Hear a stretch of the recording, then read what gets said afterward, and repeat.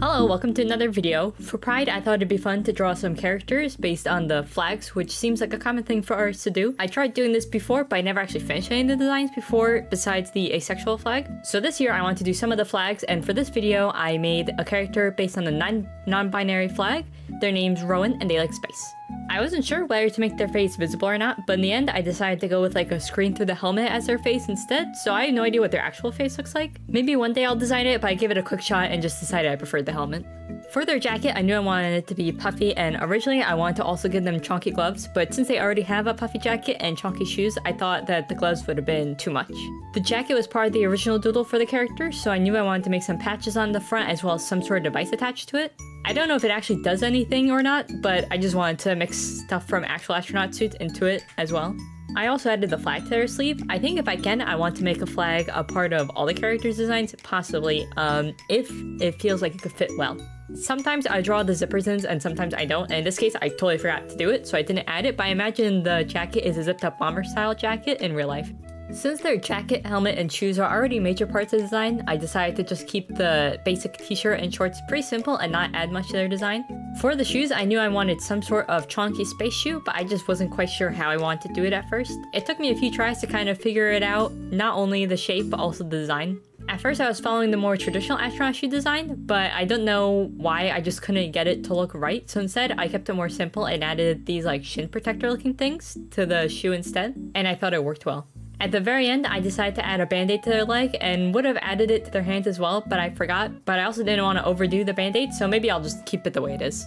One of my biggest struggles with drawing is coloring, especially deciding on a color scheme for characters.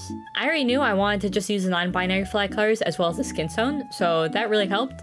And the first color idea that came up was actually very similar to the final color scheme, but the pads of their jacket were yellow instead of white. But the yellow was too much, so a friend recommended I swap it out for white, and I think it looks much better.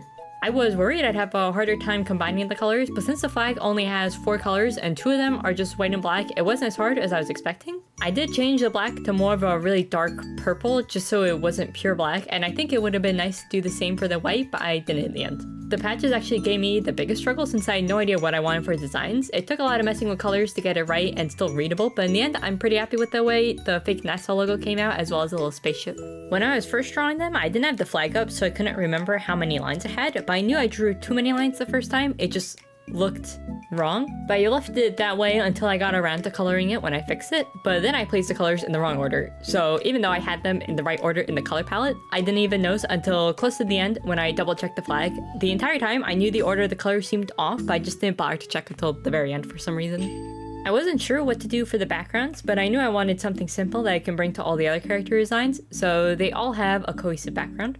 In the end, I just went with some basic text as well as some stars for a brush I found on Clip Studio. I wasn't sure whether to make the stars purple and yellow or just some shade of gray, but I went with gray in the end since I thought the colored stars took away too much from the attention of the character. I didn't include that part in the process though. I usually turn off the recording while I figure out graphic design background since it can take me a while of just kind of putting random stuff down until I get somewhere. I wasn't sure whether to shade the character or not, but I thought they looked fine without shade and it saves me time, so for these designs I think I'll stick with no shading. Anyways, let me know what you guys think of the design in the comments and make sure to like the video if you enjoyed it. I'm not sure if I'll publish all our designs back to back or intermix my Spyro and Zelda video between them, but we'll see. I'll definitely post them all during Pride Month, but I may just spread them out a bit since I've already gotten the new Tears of Kingdom game and I want to make some fan art for it, not to mention designing a Spyro for a new Spider-Man movie. I plan designing characters for the ace flag, trans flag, and the gay and lesbian flag, so if there's any other flag you want to see, let me know and I'll see if I can get them in time for this Pride, or I may hold on to them for next year.